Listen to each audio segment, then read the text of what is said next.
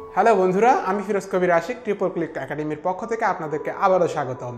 আজকে আমরা কিন্তু খুব বড় কিছু জিনিস দেখব না, তবে খুবই ইম্পর্টেন্ট জিনিস দেখব, যেটা হচ্ছে সিনেমা 4D আজকে আমরা প্রথম কোনো অবজেক্ট ক্রিয়েট করব। আর তারপর এর সাথে সাথে এটাকে কীভাবে ঘুরাইতে হয়, নাড়াইতে হয়, চালাইতে হয়, এইসব বিষয়গুলো নিয়ে জানবো। তারপর এটার ইন্টারফেস, যে সিনেমা 4D ইন্টারফেস আছে, এটার কোন দিকে কোন প্যানেলগুলো আছে সেগুলো সম্পর্কে জানবো।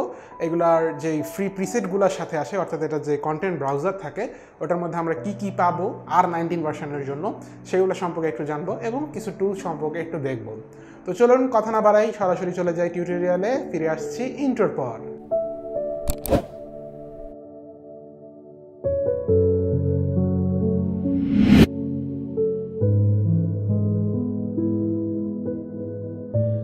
মূল টিউটোরিয়াল শুরু করার আগে আমরা বলে নেই যে এখনো যদি আমাদের চ্যানেলে সাবস্ক্রাইব না করা থাকেন তাহলে আমাদের চ্যানেলের লিংকে চলে যাবেন। ওখান থেকে অবশ্যই সাবস্ক্রাইব করার পরে বেল আইকনে ক্লিক করে দিবেন, যাতে করে নেক্সট ভিডিওগুলোর লিংক আপনার কাছে নোটিফিকেশন আকারে চলে যায়। আর তারপর সবচেয়ে বড় সাপোর্ট যেখানে আমাদের দরকার সেটা হচ্ছে আমাদের ফেসবুক পেজের লিংক। ওখানে গিয়ে আপনারা লাইক করে ফলোইং থেকে সি ফার্স্ট করে দিবেন, তাহলেও আমাদের যে কোনো আপডেট আপনার কাছে একদম প্রথমেই চলে যাবে। আর এরপর এসে আমাদের প্রফেশনাল কোর্সের আউটলাইনে ওইটার লিংকও আপনারা নিচে পেয়ে যাবেন। এখানে কি কি বারে ক্লাস হবে, কবে কবে ক্লাস হবে, অফিসের অ্যাড্রেস এবং কয়টা ক্লাস হবে, কয় মাসের প্রজেক্ট হবে, কত টাকা ফি, কেমনে দিতে হবে, কি কি শেখা হবে এবং কোন ক্লাসে কি শেখা হবে, এভরিথিং এভরি ডিটেলস সব এখানে দেওয়া আছে। তারপরে আমাদের সাথে যোগাযোগের জন্য আমাদের ফোন নাম্বার, মেইল অ্যাড্রেস এবং অ্যাড্রেসও এখানে দেওয়া আছে। দয়া করে শুধুমাত্র কোর্স অথবা কমার্শিয়াল ওয়ার্ক পারপাসে ফোন দিবেন। ওকে, ওয়ার্নিং শেষ হয়ে গেল, আমরা মূল টিউটোরিয়ালে চলে যাব। আমরা সিনেমা 4Dর R19 ভার্সন ওপেন করে নিলাম।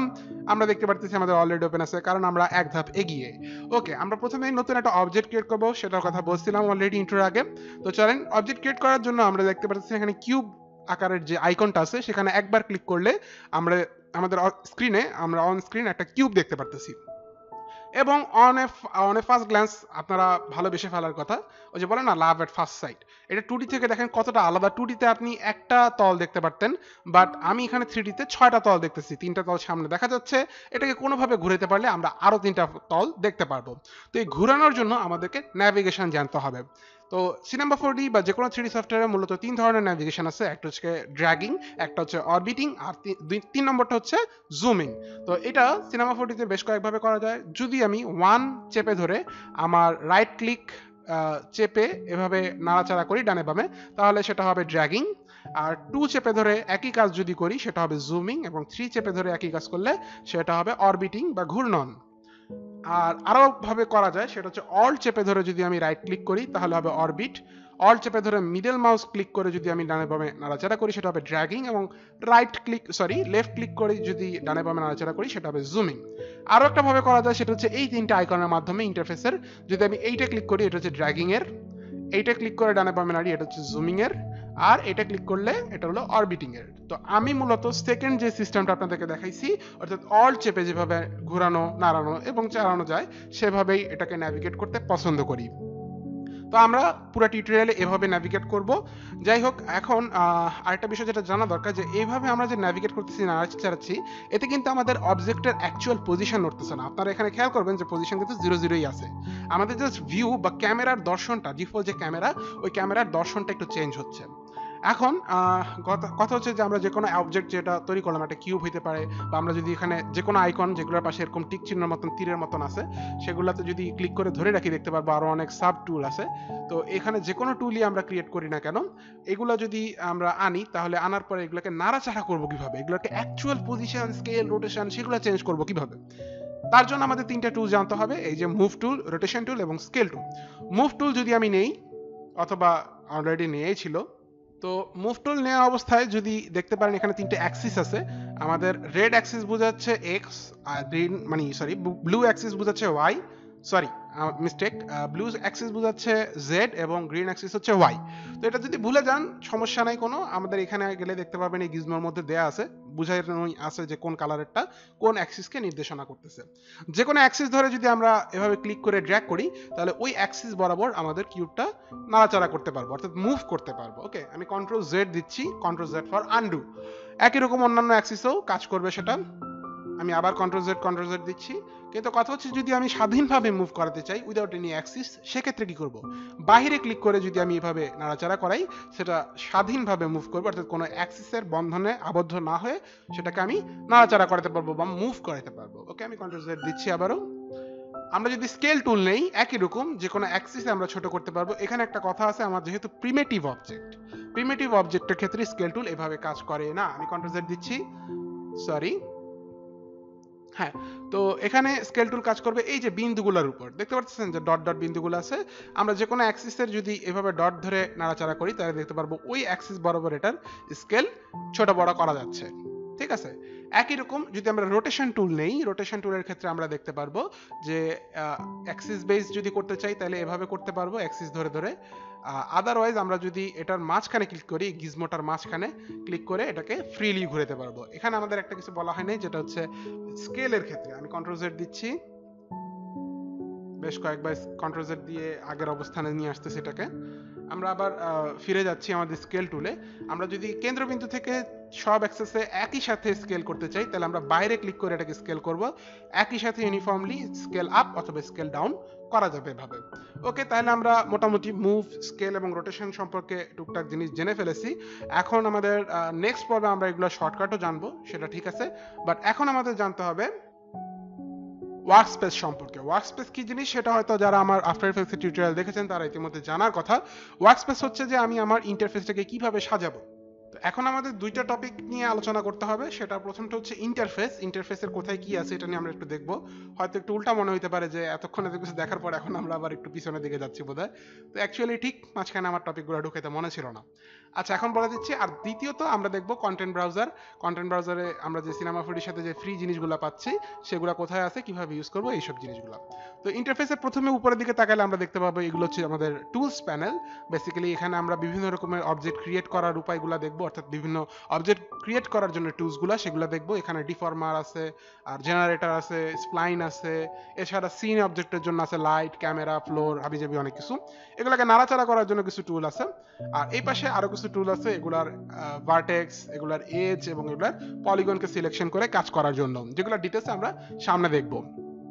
আর এই সাইডে যদি আসি, এটা হচ্ছে আমাদের অবজেক্ট প্যানেল। এখানে হায়ারার্কি থাকে। ম্যাক্স বা মায়ার ক্ষেত্রে হায়ারার্কি অত বেশি ইম্পর্টেন্ট না হলেও অবজেক্ট মানে সিনেমা ফোর্ডের ক্ষেত্রে হায়ারার্কিটাকে বেশ গুরুত্ব দেওয়া হয়। আমরা সবকিছু অর্গানাইজ কাজ করার ক্ষেত্রে অবজেক্ট প্যানেলের গুরুত্ব অনেক বেশি। আমরা এখানে গ্রুপ করে সবকিছু রাখতে পারবো। দেন এর নিচে যদি আসি, আমাদের কন্টেন্ট ব্রাউজার, টেকের দরকার নেই। কন্টেন্ট ব্রাউজার সবচেয়ে ইম্পর্টেন্ট আমার মতে সিনেমা ফোর্ডের জন্য, বিশেষ করে মোশন ডিজাইনারদের জন্য। আমরা অনেক কিছু ফ্রি এলিমেন্ট ইউজ করবো, কারণ আমাদের মেইন পাওয়ারটা কিন্তু অ্যাকচুয়ালি মোশন, নট মডেলিং। আমরা নতুন কিছু মডেল করব, এটা আমাদের মেইন পাওয়ার না। আমাদের মেইন পাওয়ার হচ্ছে আমাদেরকে মডেল করে দিবে মডেলাররা, আমরা সেটাকে অ্যানিমেশন করব। তো কন্টেন্ট ব্রাউজারে যদি যাই, আমরা এখানে প্রিসেটে যদি ডাবল ক্লিক করি দেখতে পারবো যে অনেক প্রিসেট আছে। আমার এখানে একটু বেশি আছে অ্যাকচুয়ালি, আপনাদের ক্ষেত্রে এতগুলো থাকবে না, কারণ আমি কাস্টম অনেক জায়গা থেকে কালেকশন করে ওগুলো রাখছি। আমি চেষ্টা করবো আফটার এফেক্টসে যেমন আপনাদের জন্য একটা আলটিমেট লিস্টিং করছি, সিনেমা ফোর্ডিতে একটা আলটিমেট লিস্টিং করে ফ্রিতে যত কিছু দেওয়া সম্ভব আপনাদেরকে দিয়ে দেওয়ার। আর এছাড়াও অবশ্যই যারা আমাদের কাছে কোর্স করতে আসবে তাদের জন্য স্পেশাল কিছু জিনিস থাকবে, সেটার ব্যাপার আলাদা। এবার আসি আমাদের কথা, যে আমরা এখানে কি কি পাচ্ছি অ্যাকচুয়ালি যদি একটু কিছু দেখা যায়। আমরা সবচেয়ে বড় কালেকশন যেটা ডিফল্ট ভাবে আপনারা পাবেন ভিজুয়ালাইজার মধ্যে, ওটাতে যদি যাই তাহলে দেখেন 3D অবজেক্ট। এখানে দেখেন অনেক কিছু আছে আমাদের, বিশেষ করে ইন্টেরিয়র এক্সটেরিয়র ডিজাইনের জন্য অনেক গ্রুপ দেওয়া আছে। মনে করেন আমাদের ওয়াশরুম বা বাথরুম আমাদের মডেলিং করতে হবে বা ইন্টেরিয়র ডিজাইন করতে হবে। আমরা যদি বাথরুমের মধ্যে যাই, বাথরুমের ভেন্টিলিটিস দেখেন অনেক কিছু আছে। আমি এইটা যদি বড় করি তাহলে দেখতে পারবো আমাদের এখানে ভালো করে। দেখেন এখানে বাথরুমের জন্য বাথরুমের ভ্যানিটি বা যাই বলে এটাকে, আমি অত বেশি জানি না। দেখেন এটা ব্যাক করার জন্য এই আইকনটা চাপ দিব। অন্য কিছু যাই, ধরেন এখানে অনেক কিছুই আছে। বেডরুমে যাই, বেডরুম আছে না, কোথায় যেন দেখছিলাম তো মনে হয়। জায়গা এখন তো এখানে শুধু বাথরুম দেখতে পারতেছি। এনিওয়ে অনেক কিছুই আছে, মোট কথা হলো এই আর কি। আচ্ছা, আমরা আরো বের হই। আচ্ছা, এখানে দেখেন বেডরুমের মধ্যে দেখতে পারতেছেন যে কত সুন্দর সুন্দর খাট, আপনার বালিশ, চাদর ইত্যাদি তৈরি করা আছে। তাছাড়া আছে বিল্ডিং এর মধ্যে দেখতে গেলে সিটি স্কেপ, দেখেন সিটি অনেক রকমের বিল্ডিং তৈরি করা আছে। এগুলো আবার এডিটিংও করা যায় নিজের মতন। আপনি হাউস দেখতে পারবেন, বাড়িঘর করা আছে। তো যাই হোক, আমরা এর মানে মোট কথা হচ্ছে এখানে অনেক অনেক কিছু জিনিস আপনাকে ফ্রিতে দিয়ে দেওয়া হবে। আমাদের মোশন গ্রাফিক্সের জন্য মনে করেন আমাদের একটা মিউজিক্যাল একটা ইয়ার জন্য মিউজিক্যাল একটা শো এর জন্য আমাদের কিছু একটা মোশন করতে হবে, সেক্ষেত্রে আমাদের মিউজিকের কিছু টুলস মডেলিং করা দরকার। তো সেটার জন্য কিন্তু আমার এখানে করাই আছে, জাস্ট আমাকে একটু খুঁজে বের করতে হবে। আমরা যদি এখানে সার্চ অপশানে যাই, এখানে ধরেন লিখলাম guitar, I don't know the right spelling of guitar, আমি জানি না এটা গিটার বানান ঠিক আছে কিনা। গিটার লিখে সার্চ দিলাম, কিছুই আসলো না। আচ্ছা চলেন আমরা অন্য কিছু দেখি মাইক লিখে সার্চ দিলে কিছু আসে কিনা। সিরামিক আসছে। আচ্ছা মাইক্রোফোন লিখে সার্চ দিতে দেন আমাকে। হ্যাঁ দেখেন মাইক্রোফোন চলে আসছে। সো আমি কিন্তু এটার আশেপাশে সুন্দর একটা রাউন্ড শেপে একটা মোশন করে এটাকে সুন্দর অল্প পরিশ্রমে এটাকে দাঁড় করাতে পারি।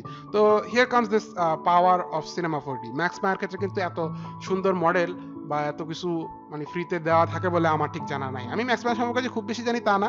সো আমি এটাকে ব্র্যাগিংও করবো না, আবার কাউকে নিচেও দেখাবো না। ম্যাক্স মায়া ফালতু এগুলো বলবো না। ওটা ইন্ডাস্ট্রি স্ট্যান্ডার্ড সফটওয়্যার, ওইটার জায়গা আলাদা, এটার জায়গা আলাদা। যাই হোক, অনেক কথা বলে ফেললাম আমাদের কন্টেন্ট ব্রাউজার নিয়ে। এবার দেখি আমাদের কি আছে।